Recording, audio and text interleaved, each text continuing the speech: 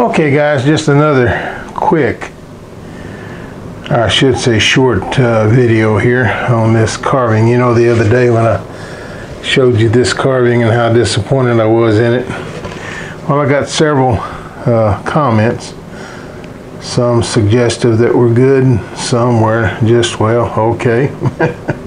But anyhow, one of the guys mentioned that he thought it might be an XY problem.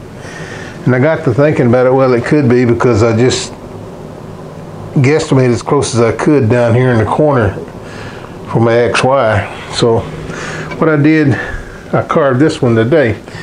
It's still not perfect, a long ways from it, but it is tremendously better than this side.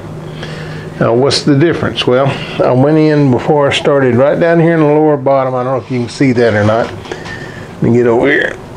I dropped my bit down and drilled just a small little indentation or a hole there. And when I came back with my second bit change, I made sure that that second bit was centered in that hole. And you can see much better results this time, but it still has its problems. I'm still getting a lot of uneven carving in through here.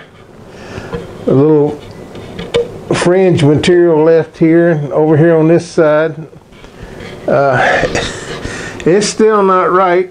And I still got down here in the bull's horn, or the bull's head, there's stuff left where it carved, but it didn't carve it out completely. So I really don't know what the problem is. I don't know if I just want to just give up totally on this dual carving, and or I had a couple of suggestions from people.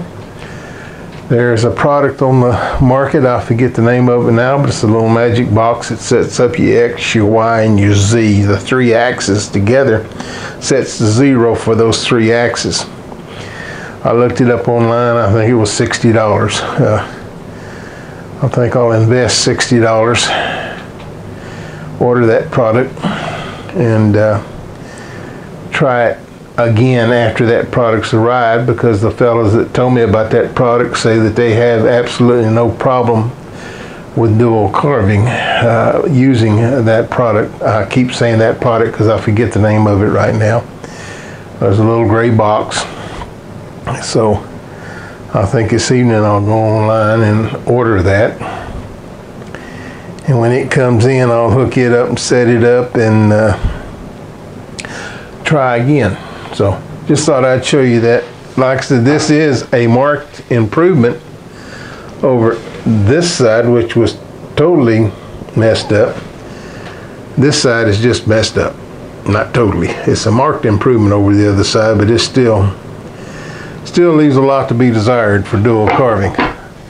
I would like to get that figured out, because I've got a lot of these I want to make college things, states, like the University of Texas and Texas A&M and several other universities here in the state. Being from Texas,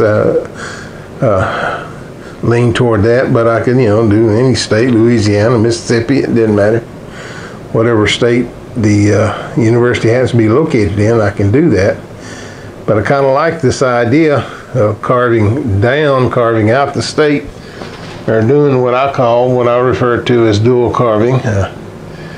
But I kind of like that, and leaving the letters stand proud. And I can only assume the reason the university didn't carve out any better, I probably should have used my smaller bit on that, but I use the smallest one I have right now. Either make the text larger or just go to UT and just make a big UT in there, UT, which stands for, of course, University of Texas and Longhorn. But we'll see. In the meantime, that'll be it for now. And as soon as I get that other product in and hook it up and do a test carving, I'll come back and show you the results.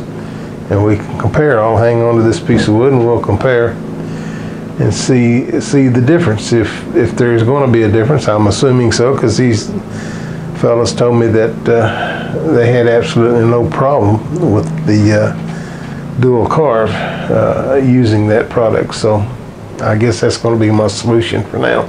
So that's it for now. We'll be back with you again shortly. For now, this is the DIY/CNC woodworker. We will talk to you again soon. Hope you have a nice day. Goodbye.